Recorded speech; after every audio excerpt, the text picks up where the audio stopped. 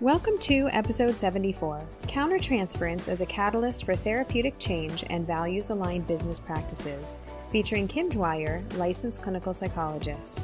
By Clearly Clinical, learn, grow, shine.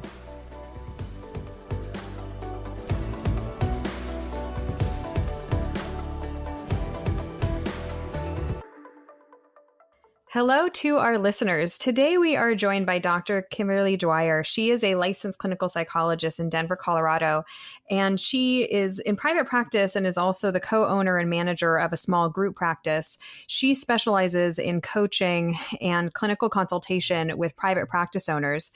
Kim, thank you for being here today and joining us. Thanks so much, Beth. I'm excited to be here and to chat a little bit. Absolutely. So today we're going to be talking about the therapist's emotional experience and how this can be brought into the room therapeutically, and also how it impacts our business practices, kind of that concept of countertransference. Kim, please tell us more about you and then also how this topic came to be something that's important to you. Sure, absolutely. I am a clinical psychologist. I have been working in a variety of settings in the last 2 decades that I've been post-degree. I did a lot of work in graduate school in community mental health and state hospital kinds of work, and then kind of cut my teeth working in schools after I left graduate school, which took me through a journey of learning some different skills that really transitioned well into private practice. So I started my practice about 10 years ago, and then kind of combined that with another psychologist to form a small group practice about 4 years ago. So across that journey, my training had been primarily cognitive behavioral. Coming out of school in the late 90s, I think most of us that were in at that time probably had similar background depending on the schools that we were at. And over time, and especially in working with a lot of folks with anxiety and mood issues, I really increased my knowledge of so-called third wave therapies, so mindfulness-based practice and ACT, or acceptance and commitment therapy, and use those to really inform the work that I was doing with folks. And over time, bringing more of that into my own practice, what I found is looking at the philosophy behind acceptance and commitment therapy, and really that idea of digging into our own values and using our emotions as a lens into our values. I see it as a therapeutic modality, but also more as a philosophy of being, frankly, a way of tapping into what's important to us and trying to align ourselves with that. And in my own work in private practice, I think my entry into private practice was probably similar to a lot of people of, okay, I'm at this point in my career where I want to do this thing for myself, which sounds great. Although I don't have a lot of training in running a business. I have a lot of training in my clinical skills, my expertise, but the how to run the business, how to put together a mission, how to translate that into my policies and procedures was kind of a learn on the fly thing for me. And in looking at it more closely, when I dug into my values around my business and how my reactions and the things that, really either lit me up or, really bugged me, quite honestly, that was a good indication of something going on in my business that maybe was working really well or wasn't working so well. And, a light bulb moment of like, let's look at what's going on here and make sure that this feels authentic to me. And that's what I've seen in working with my practice coaching clients. So helping them to really be aware of their values and then move those values into practice, into action, by setting their policies, by interacting in ways that are aligned with their values, by using, understanding their marketing as a way of connecting with their values and sharing their values with other people. Found that those things have been super valuable to folks I've worked with. Thank you for being here to share this with us. I think in a lot of ways, when it comes to business practices, we operate in a lot of gray area. And that can be very uncomfortable, that we want to have a hard and fast rule about how things should be done. But I think this exploration of how our values come into play with what we are comfortable with as individuals or as groups, I think that is a really important perspective to have. So tell me, for those listeners that don't know that much about ACT, tell me a little bit about ACT and its perspective, and then how it ties in with this discussion about values and countertransference. Sure.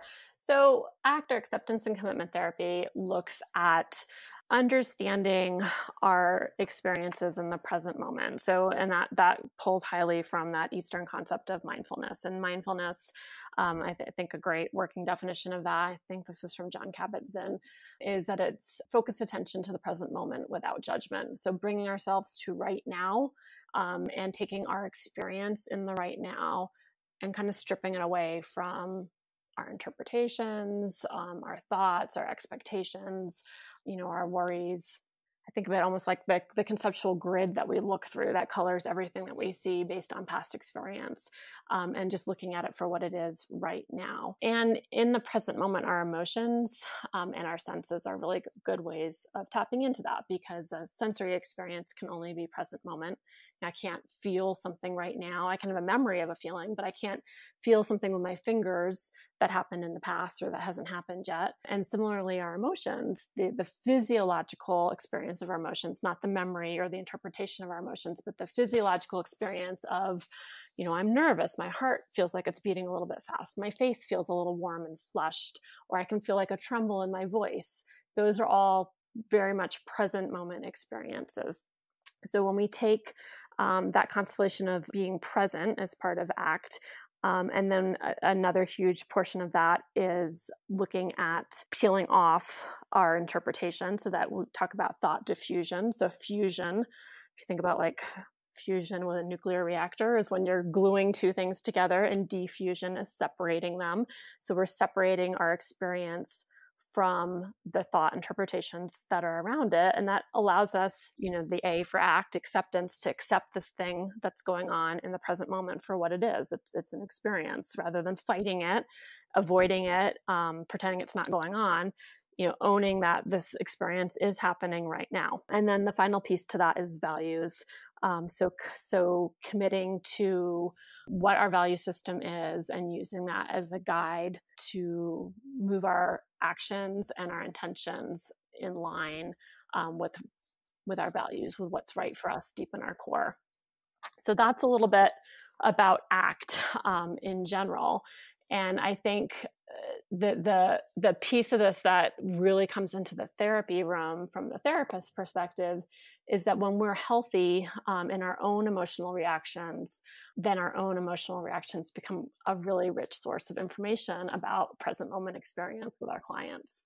So when it comes to applying ACT on an individual level, how do you see that in the day-to-day for clinicians? We're so used to teaching skills to clients, and then what you're talking about is actually making sure we're applying it ourselves in the day-to-day. Yeah. So looking at it from an ACT perspective, we have a present moment experience all the time, but when we're in the room with our client, or when we're on the phone with a prospective client, or frankly doing anything in relation to our business, we have this rich field of information coming in.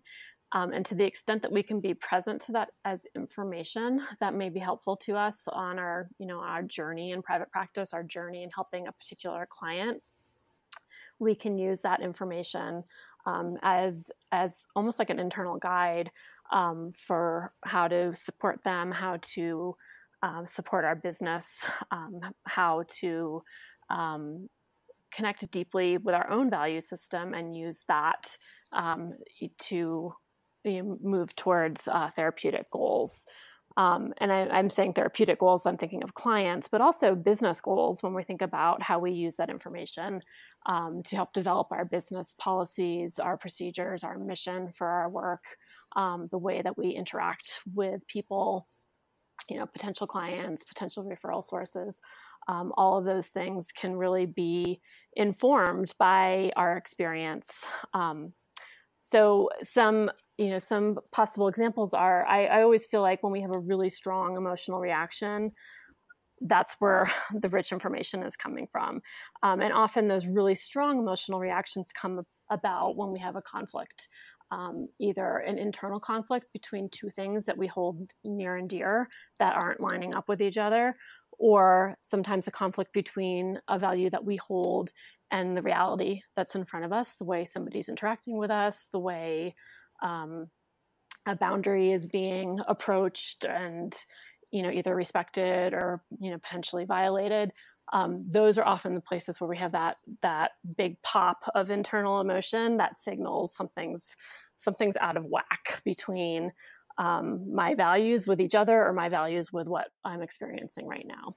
I think this topic, particularly for private practitioners, can be really loaded and kind of scary, because most of us, if not all of us that went into this field, have a desire to work with people. We are people. We want to heal. We're natural healers. And sometimes it almost feels like that could clash into business acumen. And that becomes a space that could be kind of conflict ridden. Yeah, I think you're exactly right. And I have kind of two directions to go in based on what you're saying. One that came up for me immediately, and again, some of this is probably that my training was not particularly psychodynamic, but much more CBT oriented.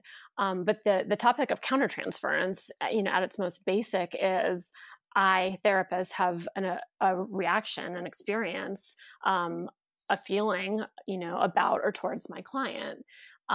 And, depending on your approach to that, I think for a lot of us, we were trained, we're kind of a blank slate. We should go in there and, just acceptance, unconditional positive regard. We shouldn't be having negative feelings towards our client. And when we do, that's scary, because I'm here because I like people. I'm here because I want to serve people, because I have faith in their ability to heal through this process. And if I don't like them, or if they did something that is bothering me, maybe that means I'm not a good therapist. Maybe I'm not good enough. When the reality is that we're human and we're going to have emotional reactions to other people. So we can kind of peel that layer again of judgment off of the concept of countertransference. So it's just a reaction in the moment that could give us some information that maybe could help a person if we use that therapeutically, and again, that's when that unconditional positive regard can come in, that I can have an experience to you that maybe isn't positive in the moment, but that doesn't negate the idea that we have this potential for growth together by using that, and using that in a way that is safe for the client.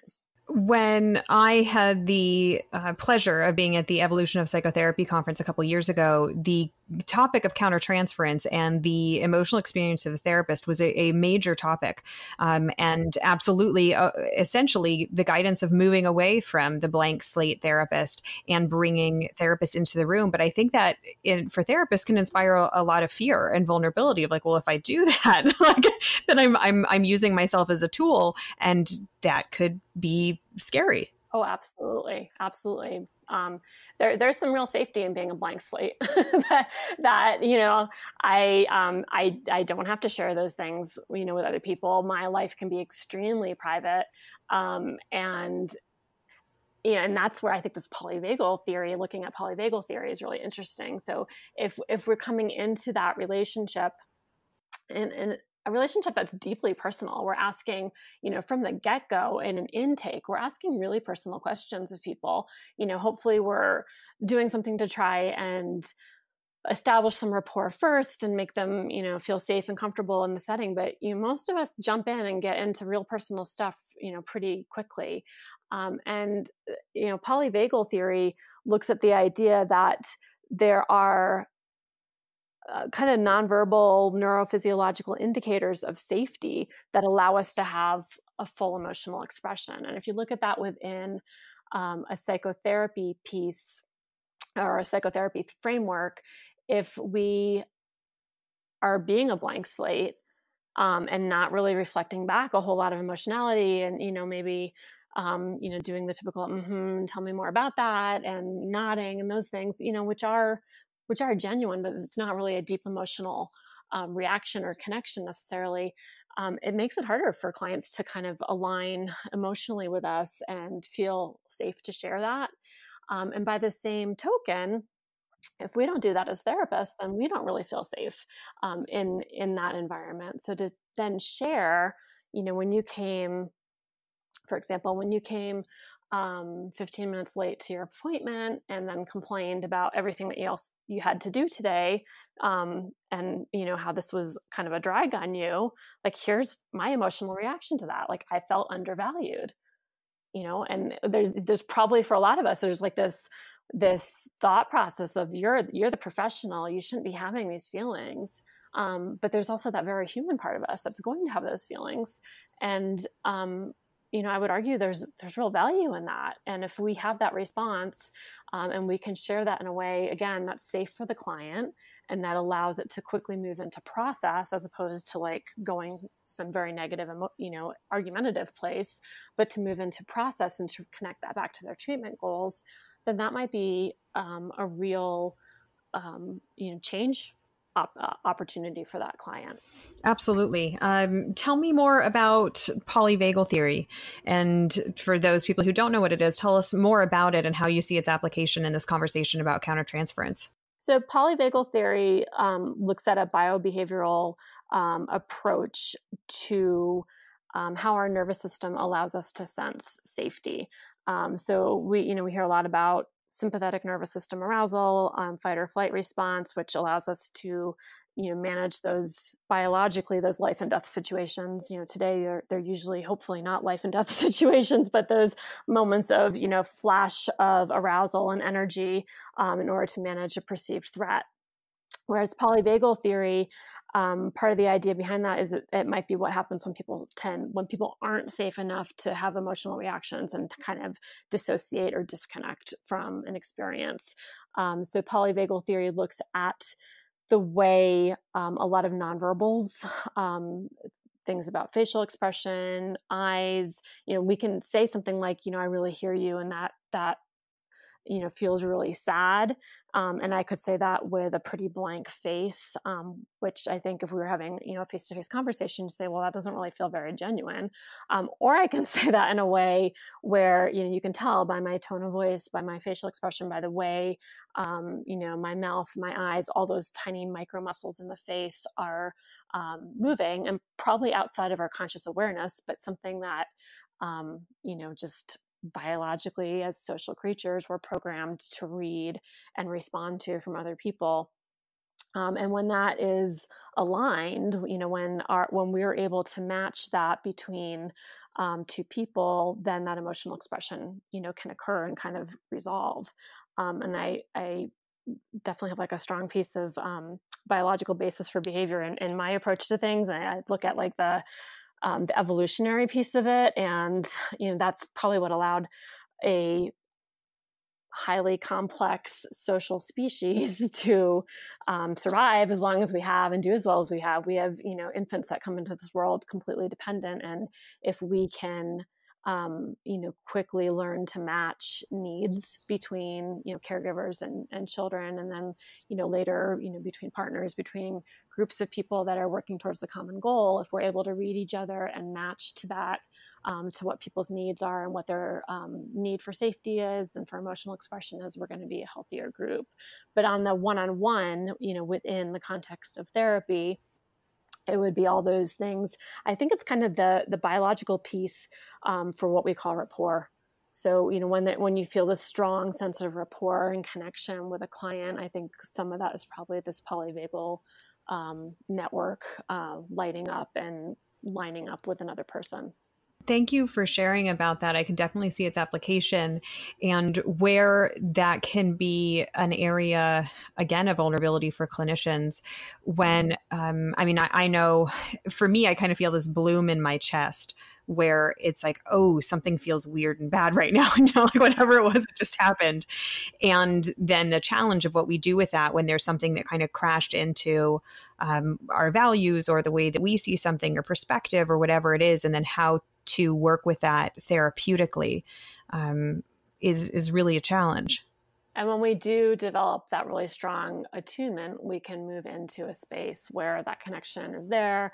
And again, like that vulnerability that you mentioned on our, on the therapist's behalf, is real. But I think we also then for better, for worse, it just is what it is. We look to our clients then for, some give and take along that, and some connection that, like, that they're aligned with where we're at, when we do share that. So it's kind of a two-way street. So Absolutely. And I can see for a client, if they're and they are reading our body language just as much as we're reading theirs, when they can see that there's this kind of values conflict or whatever it is that's coming out for a therapist, how disorienting that could be if the therapist is having an authentic reaction internally, but then outside is, like a duck, so to speak, smooth on the surface and paddling underneath the water. But there's this misattunement that can occur, and that could also contribute to the degradation of rapport.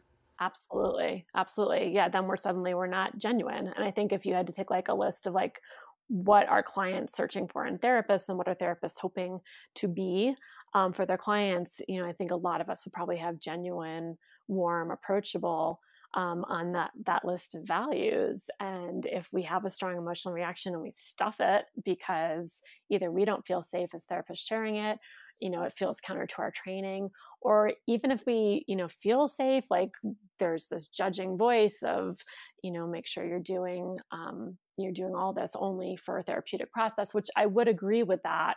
But I think if there is that strong of a reaction, probably it does tie in somehow to therapeutic process.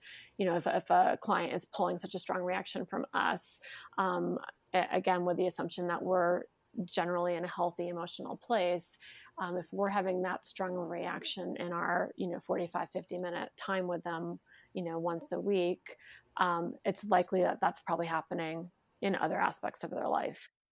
Absolutely. It gives us an opportunity to maybe bring into the room what otherwise wouldn't be in the room, and maybe beneficial for the client to talk it through in a way that's safe and may not be confrontational as it might be at the grocery store, or, with a spouse or whatever it is.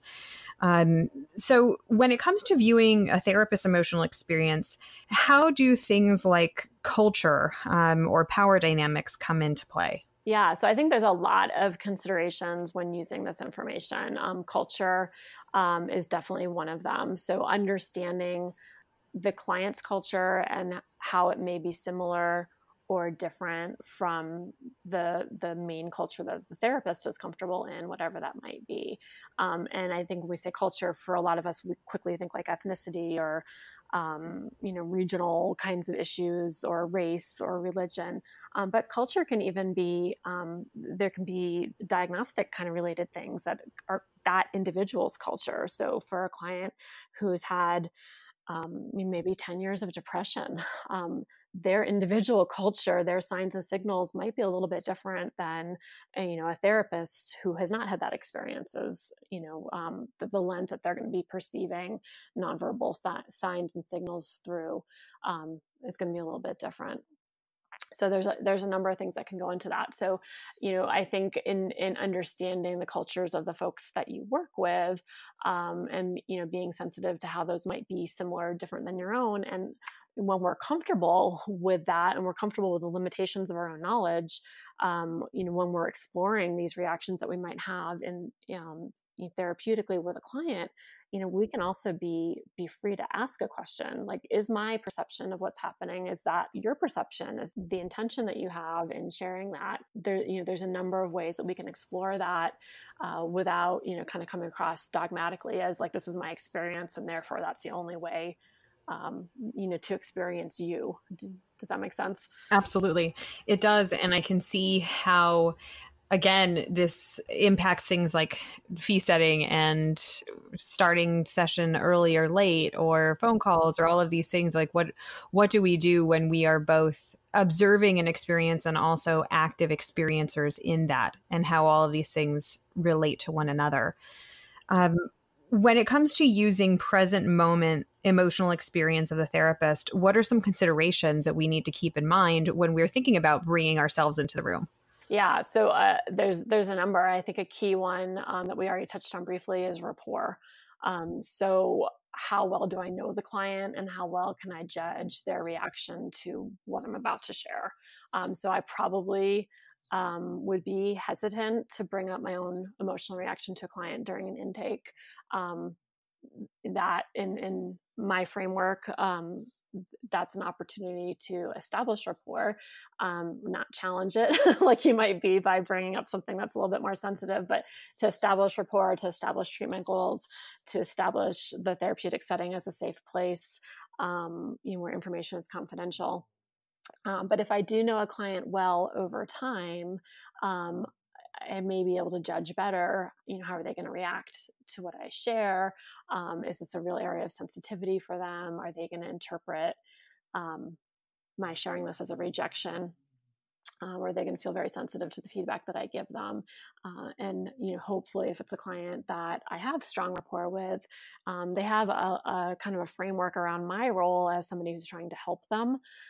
So if I share something that might be sensitive, might be a little unpleasant to discuss in the present moment, we can go back to connecting that to why we're here to start with, what they're wanting to work on in therapy, and how we might use this information as a way to illuminate an issue, and move forward from that. So rapport is definitely one.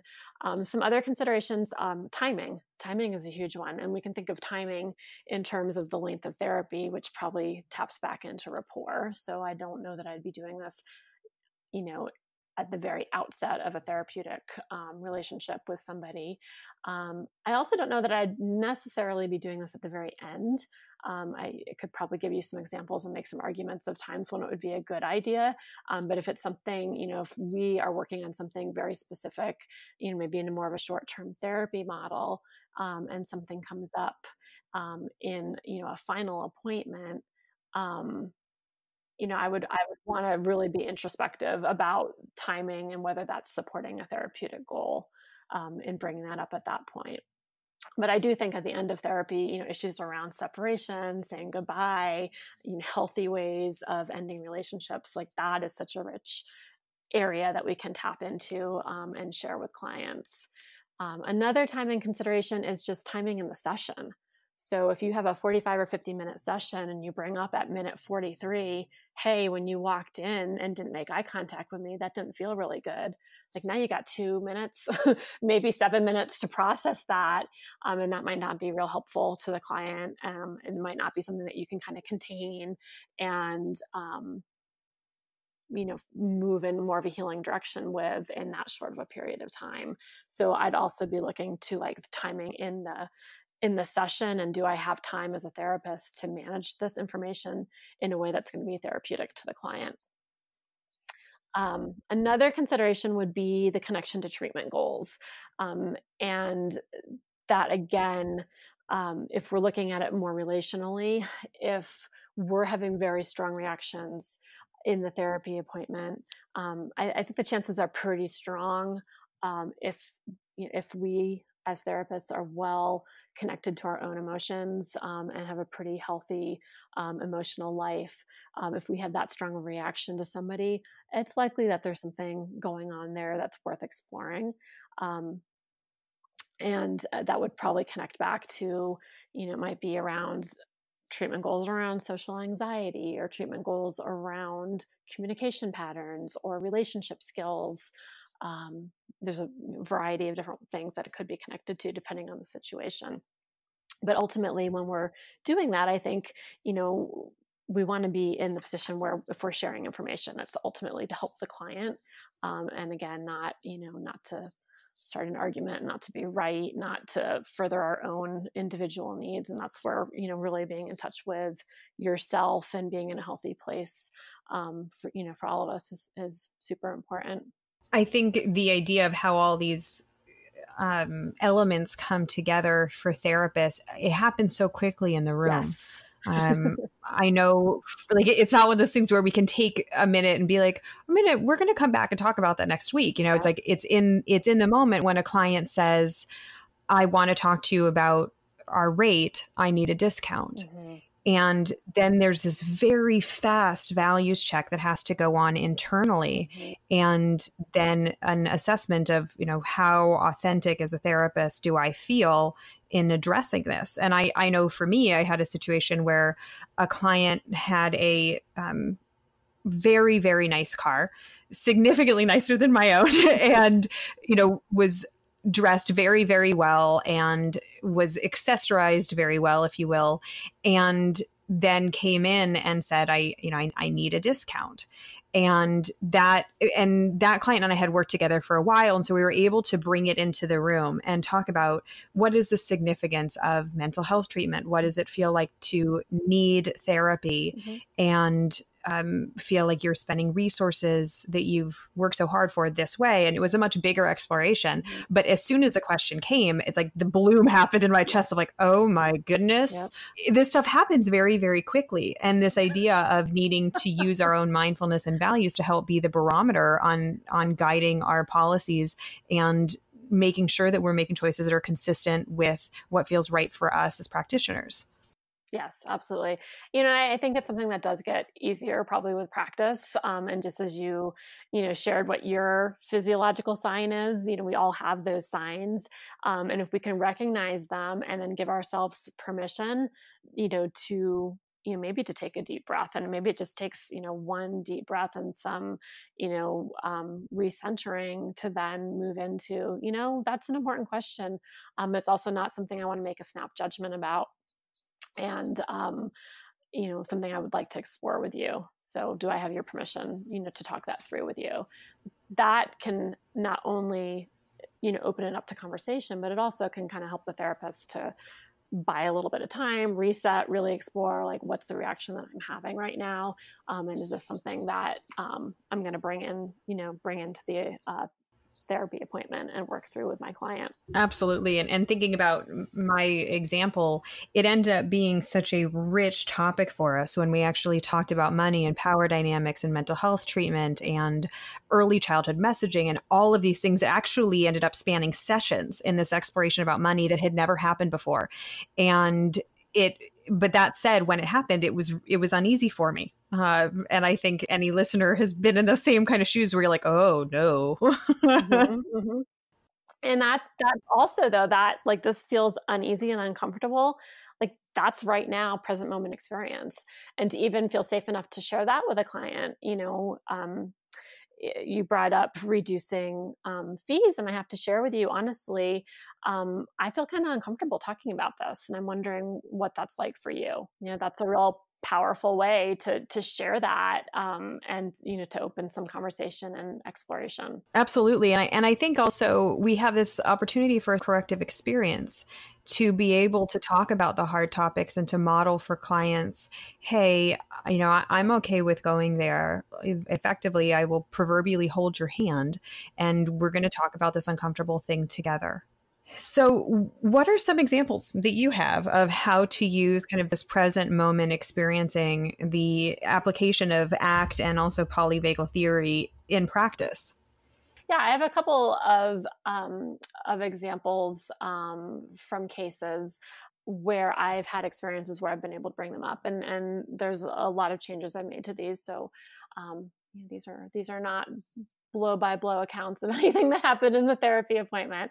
But one example that I have is a young man in his 20s in therapy for depression, and the depression we revealed over time was largely secondary to isolation and social skills deficits. And I had been working with him for a good amount of time, and went out into the waiting room to bring him back for his appointment.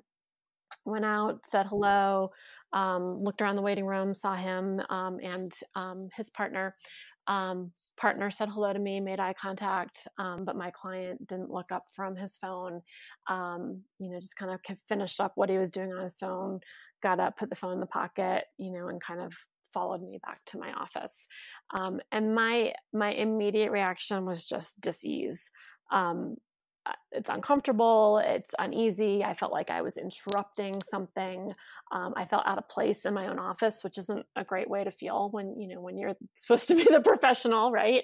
And just kind of noticed and tapped into those feelings of discomfort, but they weren't super strong feelings, and they weren't things where I felt like, well, I can't be therapeutic with this client, but just it feels kind of weird to me. And the thought process that I had was like, I kind of expect my clients to greet me a certain way, to say hello. I would expect that of somebody that I, passed in the hallway at my office building. If I was meeting this person socially, I probably would have thought, they were preoccupied, they were a little bit rude, they were really uncomfortable, but they wouldn't have been giving off a real strong sense of like, I want to connect. Um, but I brought the client back into therapy. And, again, what you just described, that moment of like, okay, what do I do with this? Do I use this immediately? Do I sit on this? Is this just more, more information about how this person interacts with people, or is this something I bring up? And when I checked in with my client about how their week had been, it was actually a golden opportunity because he shared that he had been at a kind of a class reunion of sorts from high school. And when I asked how that had gone, he kind of said, it was kind of okay. It was disappointing because I talked to some people, but the conversations just died out really quickly. And it was like the light bulb went off for me of, this is the experience that I just had, with you, was the conversation would have died out really quickly because you weren't connecting, you weren't sharing with me a way in, so to speak, into your world, so that we would have something to talk about. So, thinking about those considerations that I brought up earlier before I went into sharing this, I was thinking about what's the timing. It was towards the beginning of the session, which was great. It gave us plenty of time to talk about it, and to tie things up before the end of the appointment. It was somebody I already knew pretty well and felt that my read was probably, not overly culturally laden on my part, but probably a pretty appropriate read on this client and the way they present to others. And it was definitely connected to treatment goals because we were working on social isolation, social anxiety. So my thought was, by sharing this information in a helpful way, that I'll be able to be helpful to the client. Um, and then, I also think, like, in doing this, asking for permission before we share these kinds of things is important. Even, most clients, I think, are going to say, sure, you can share something with me. But in doing that, we're kind of showing respect for the frame of therapy, and that we're altering the frame a little bit by bringing up our own experience. So, if I were to say, hey, Joe, you just described being at your reunion and feeling like conversations died out kind of quickly. And I'm thinking about that. And I'm also thinking about kind of my experiences with you today. Is it okay for me to share that with you? And you said yes. And I shared, when I came out into the waiting room today, and, greeted you and your partner. And my experience was that you didn't look at me. You were looking at your phone and you didn't say anything to me. You finished what you were doing and then kind of followed me without really making eye contact.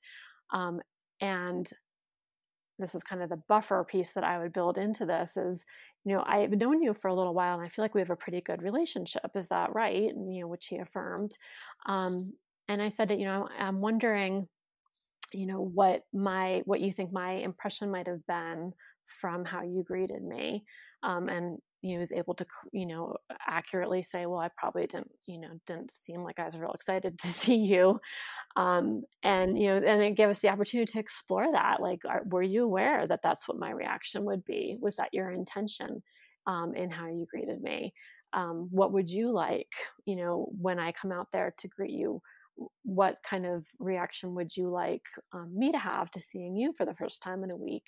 And then we can broaden from there to, what's this like in the rest of your life? And how might this have been similar to what happened for you at that class reunion that you went to? So there's some really good opportunities there in the present moment to increase a person's awareness for their impact on others, to teach some skills. Like, if that was just a skill deficit, if he said, I really do want to connect with you, and I am excited to see you when I haven't seen you in a week, or excited to check in and work on some things, but I really don't know what to do.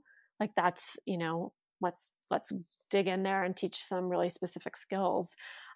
There's an opportunity there to explore values, values around friendship, values around relation, being in relation with others.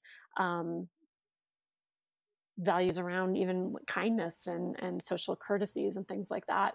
And if those are, if we dig into those values and those are values that the client endorses, this is the ACT piece, is then let's use that information to build values-driven behavior. So behavior that's in alignment with values. I like that example because it shows, I think, the gentleness in how you were able to talk with a client and bring up your lived experience in a way that wasn't condescending or snappy, and how out in the real world the fear that, when we misstep, is someone going to just not return our calls, or are they going to disengage from us socially, or are they going to snap at us and say something mean, and the opportunity to bring safety into a topic that otherwise may not feel safe at all. Things like you're saying about how you're approaching somebody and what I call connectability, like when the connectability has been impacted, like, can we talk about that? And then also these other big topics, from a therapeutic or from a therapist standpoint, like fee setting or timing and boundaries, and bringing these things that otherwise wouldn't really be in the room. We don't tiptoe around them. You can bring them in gently and delicately as kind of a mindfulness-based and values-based exercise. I would be willing to bet that anybody listening is going like, yep, had something like that happen, or have had many experiences like that where we have this just very human moment of something's brought up and then it brings up all the stuff for us too, of our conditioning and our culture and our beliefs and our values, and then how to kind of meet in the middle and work in that space in between two people. One thing I think also to consider is what can happen when we do bring ourselves into the room and it effectively backfires, that it doesn't go the way that we're hoping it will. What are your thoughts on that and kind of your experience and insight of the kind of trials and tribulations of using countertransference as a tool in the therapy room? Yeah, absolutely. So there's inherent risk, and that's probably why we feel vulnerable when we do it, because that vulnerability is our own safety mechanism saying, hey, like, you're wading out into kind of uncharted waters right now.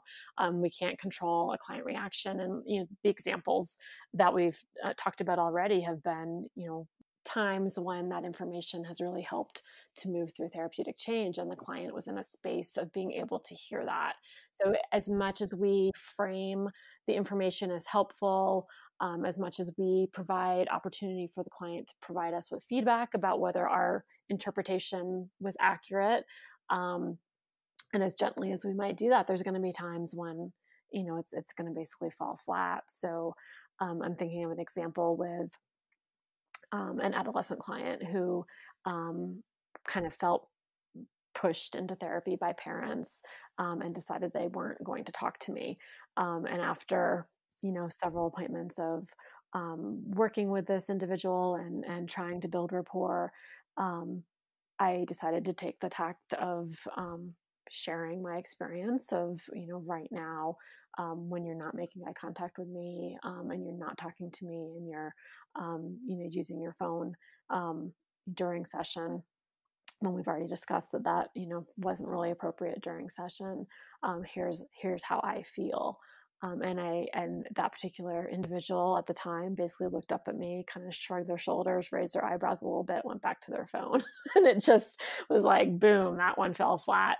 And not surprisingly, that individual left therapy shortly after. I think that was probably the last appointment we had because we really weren't going anywhere. And to me, that felt like a values conflict of, I'm getting paid to sit here and really not have somebody engage with me. And I don't think that was real helpful. And it became a power struggle between parent and child, which was playing out in my office. But my thought about that is, and I've felt this way for quite a while, that the work that we're doing in therapy, we may not always see the outcome of that. We might be that just that initial person that feels safe. So a client might not be ready to change for any number of reasons, but if we've provided a safe, warm and welcoming place where even if they don't trust us, we've done what we can to build trust and communicate safety, that we might be just like a step on their journey. And maybe with the next therapist, like this example that I gave, maybe maybe in 2 years, this teenager goes and sees a different therapist, and realizes, look, I don't really have to play that game because that game didn't work out all that well for me in the long run. But I know that this might be somebody who really does want to help me.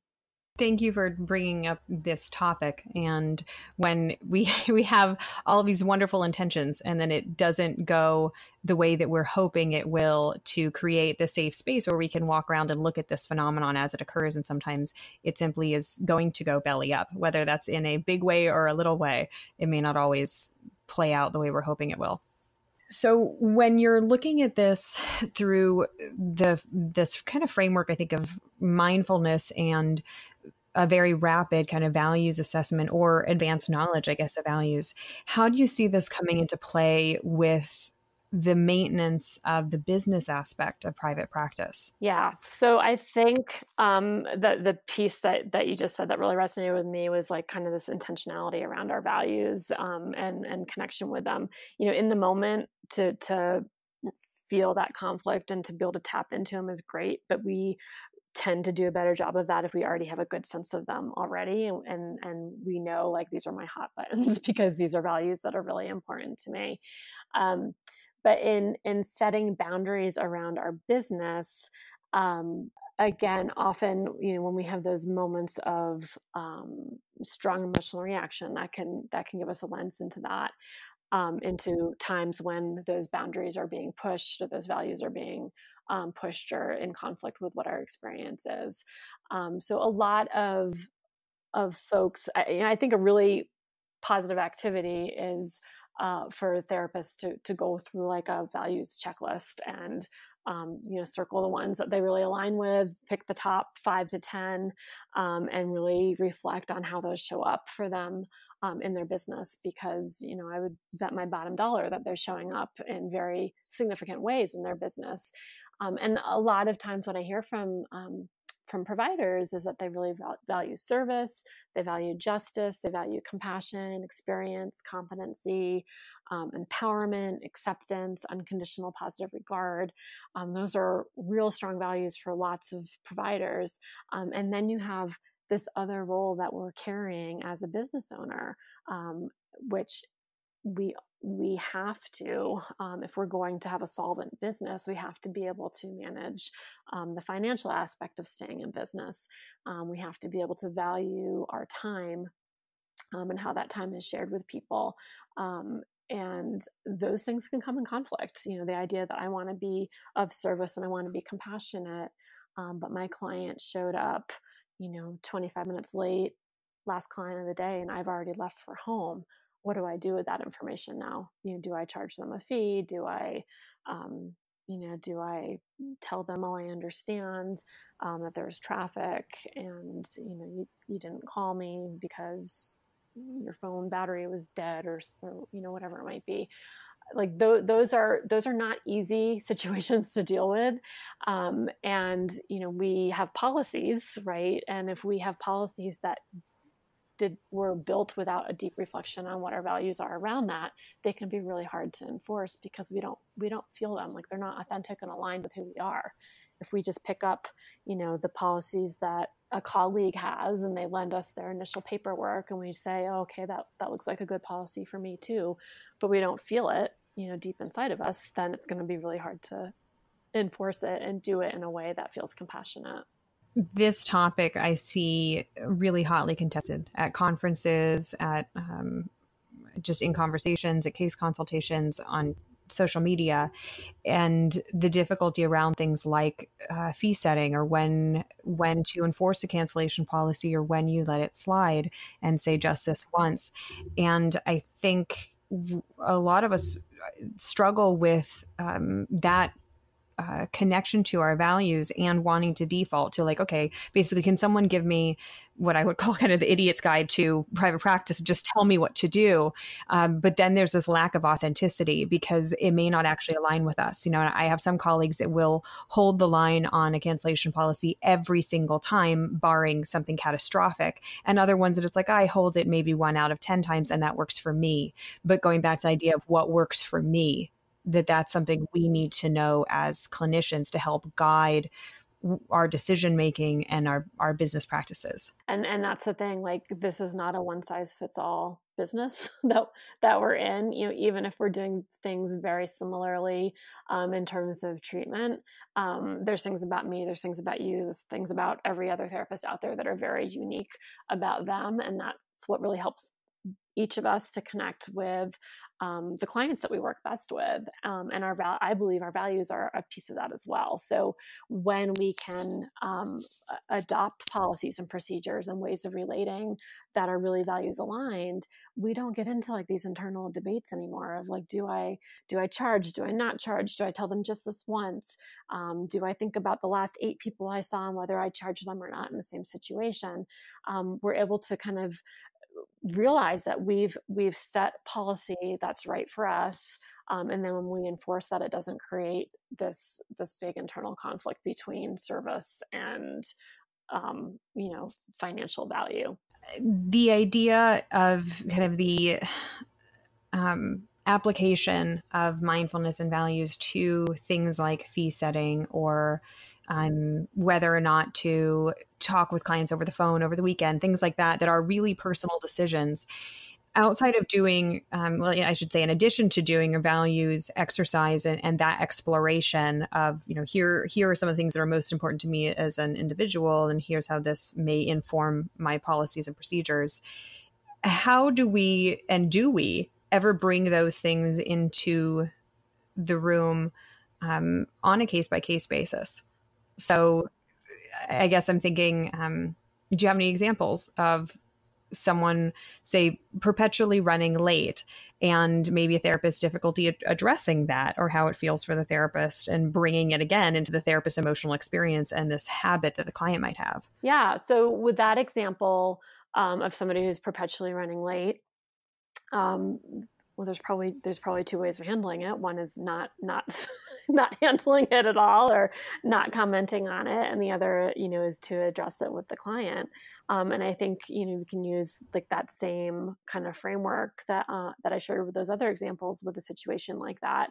To greet the client, let them get settled, and then kind of jump into before we get into how the week's gone.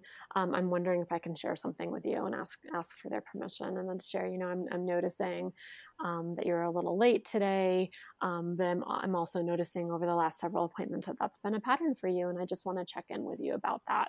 So that's a really, again, that's kind of a mindful, here's the experience. I'm noticing that you came in late.